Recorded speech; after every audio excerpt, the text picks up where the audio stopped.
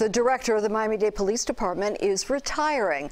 Juan Perez making that announcement this afternoon just before he and his boss, the mayor, spoke with CBS 4 News. CBS 4's Amber Diaz is live in Doral tonight with much more on this story. Amber. And good evening to you, Diane. Yes, Miami-Dade Police Director Juan Perez says that this decision is a long time coming. He says it's one he's discussed with his family, and now it's time to say goodbye. Bittersweet. I mean, I knew the time was coming.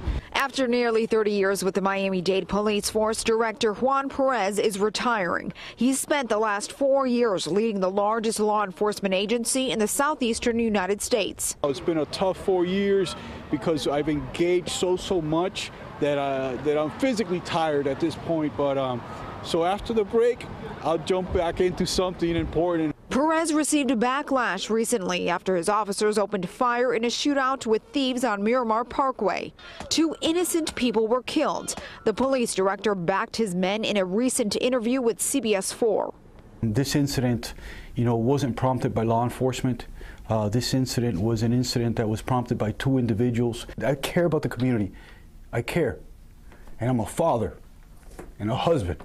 He assures he was not pressured to step down. He says it's simply a decision that's been on hold. There's always ways that different ways that people are going to view things, but this has nothing to do for my decision, for my family's decision. Mayor Carlos Jimenez says he's proud of his many accomplishments during his leadership. Perez implemented the use of police body cameras since the Marjory Stoneman Douglas massacre in February of 2018 that left 17 innocent people dead. He also placed officers in more than 100 public schools. Jimenez says it's going to take a lot to fill his shoes. I'm sad to see him go, and I think the community will be sad to see him go, but they're very, very good people that work for the Miami-Dade Police Department, and I'll be announcing my choice for the new director very, very soon.